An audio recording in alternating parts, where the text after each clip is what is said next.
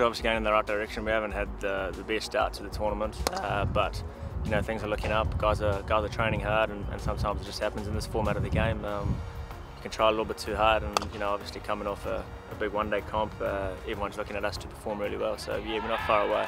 We've got two massive games, Friday and Saturday night, which we need to start getting on the board, but we need to start getting a few wins. Obviously it's been a tough start, obviously losing the first three, but I think the beauty of 2020 cricket is it comes thick and fast. So we've got another opportunity on Friday night and again on Saturday. So if we can put 2 wins on the board and go 2 wins out of 5, that puts us right back in the competition.